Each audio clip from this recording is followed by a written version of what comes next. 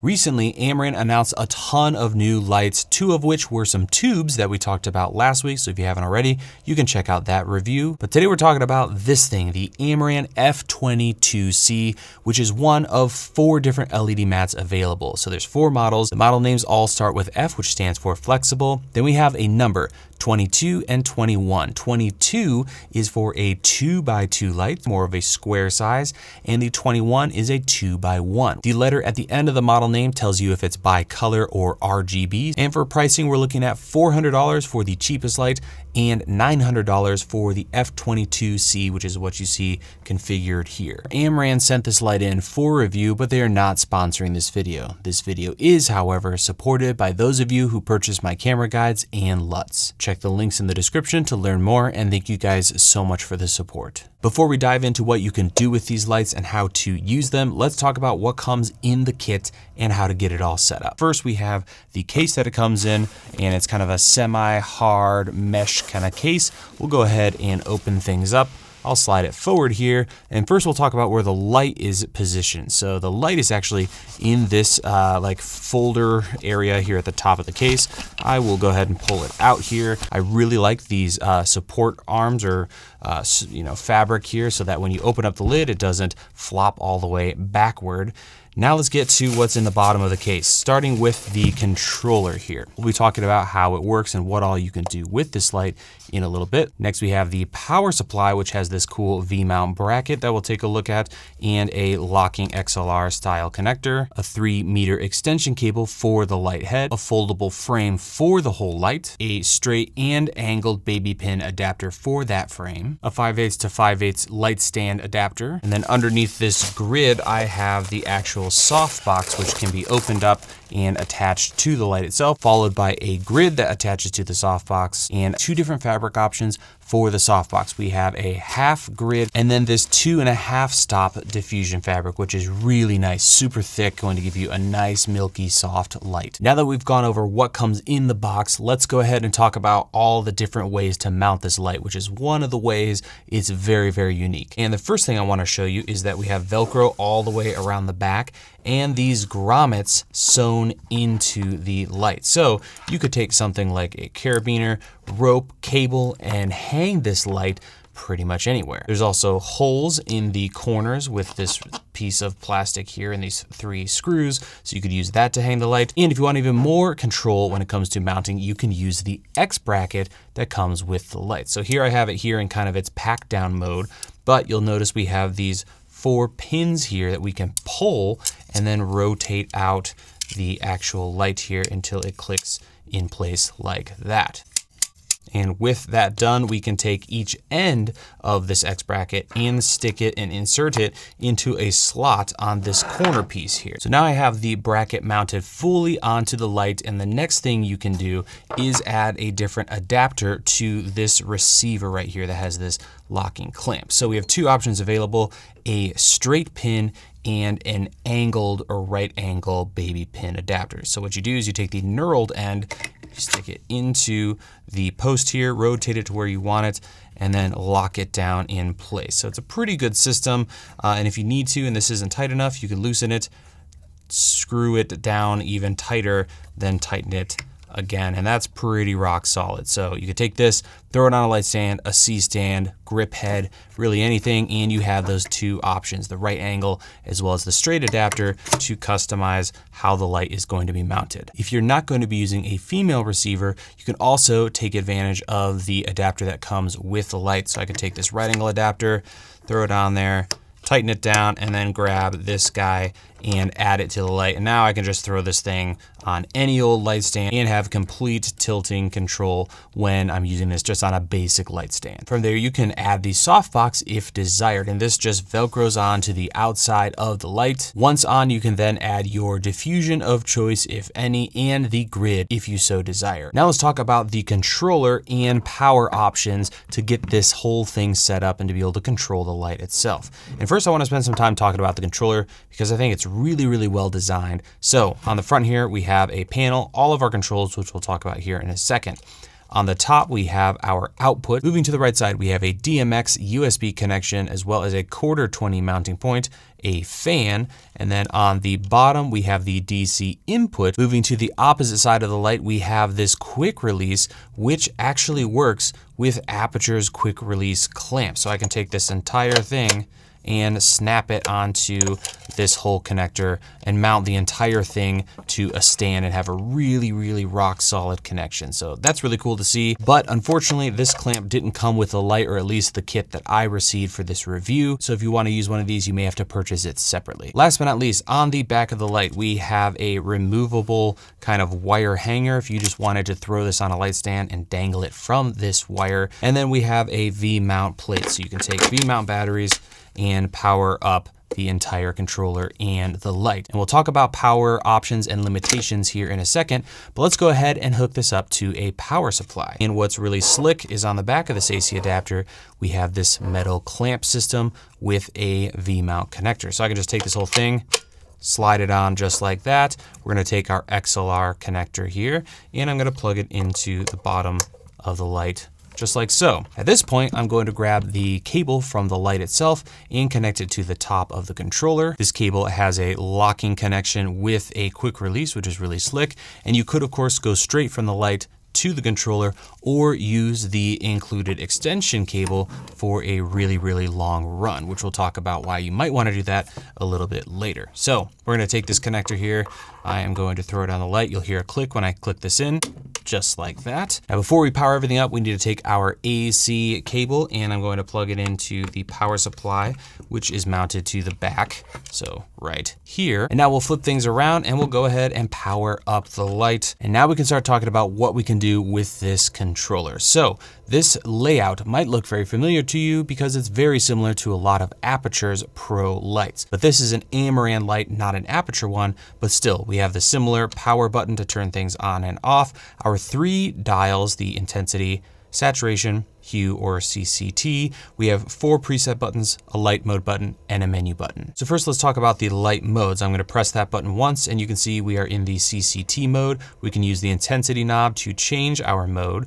And let's start by talking about CCT. Here we can change our intensity with this knob. We can change our color temperature with this knob, and we can go up to 7,500 Kelvin and down to 2,500 Kelvin. Next, we have a green and magenta shift. Because this is an RGB light, we can take advantage of those colored LEDs and actually add either some green, or in the negative, we can add magenta.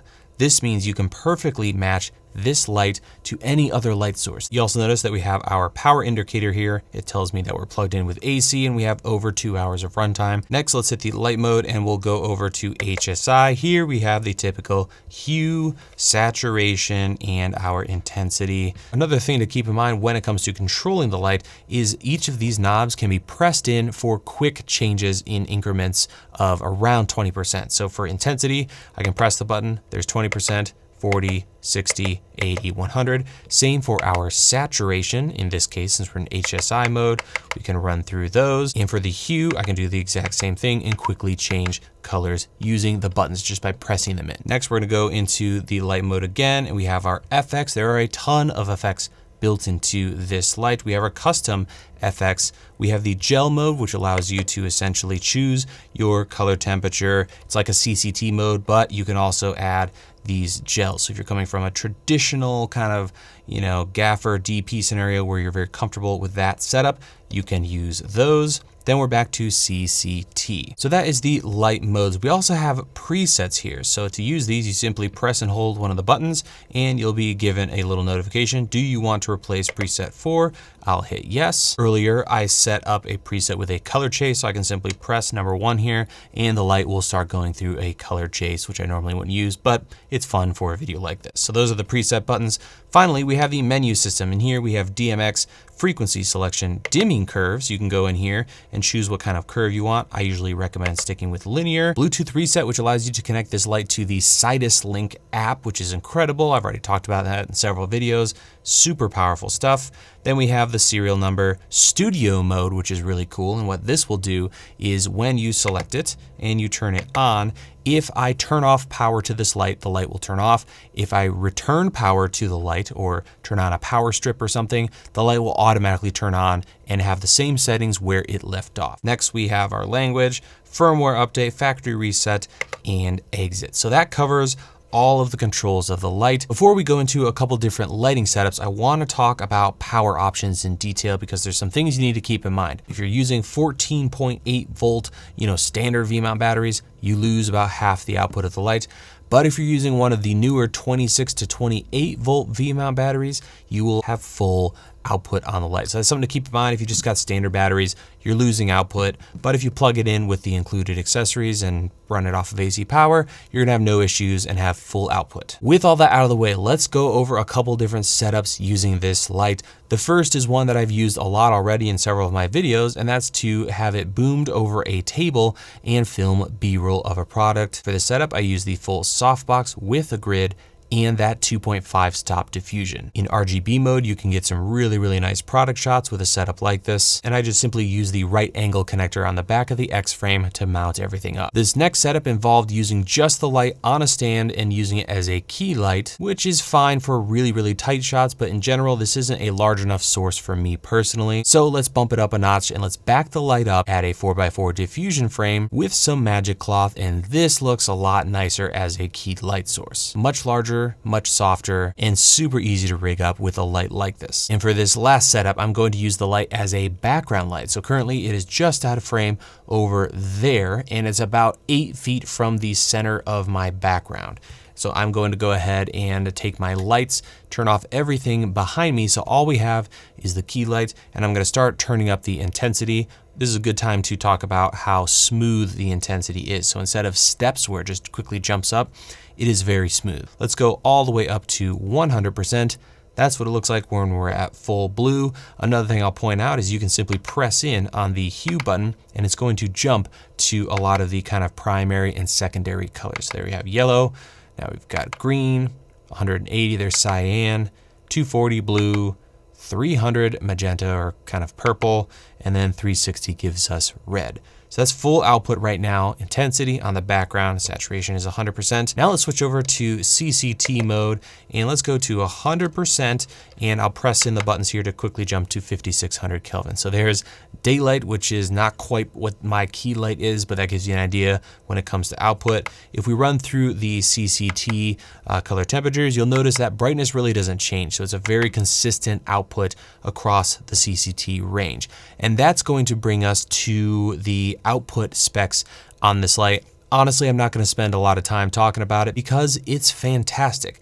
The color temperature modes on this are very accurate. Output is amazing for this style of fixture. I compared it to all my other light mats and it was much brighter than my Intelitech, Falcon Eyes, and other brands, and extended CRI is also very good. So honestly, when it comes to color metrics, things are just really good on this light. And that's going to bring us to the pros and cons. So we've already talked about how solid this light is when it comes to control. You have a lot of options. You have great build quality, a lot of metal stuff, but there are a couple things I'm not wild about.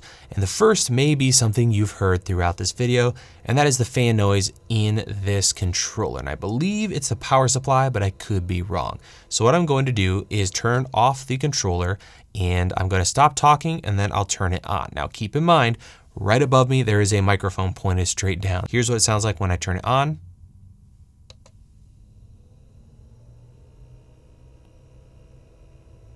And as you can hear, there's definitely fan noise there.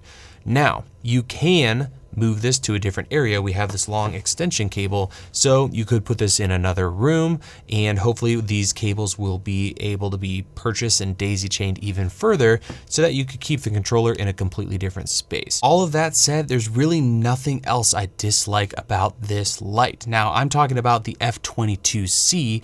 The other models I have not used, but I will say if you're going to be buying a light like this, I'd recommend just going with the 22C, the full color version, the largest one you can get. Because once you get to those smaller sizes, it, to me at least, makes a lot of sense to just go with the Amaran F22c, as that light is incredibly bright, really affordable and super powerful. Whereas if you're going to get an LED mat like this, I think the most usable size is this 2x2 form factor. Honestly, that wraps up the review of this light. I have very little bad to say about this. I've always loved LED light mats. You know, if you've been watching this channel, I've reviewed several of them, and this is essentially kind of the most perfect version that I've used and seen so far. It's super bright, it's really well made, and the only downside is kind of that fan noise, which can be mitigated by running an extension cable and mounting it not right next to a microphone. So if you'd like to learn more about this light, check out the information in the description. Let me know if you have any questions. I'll do my best to help you out in the comments below. Thank you guys so much for watching, and we'll see you in the next video.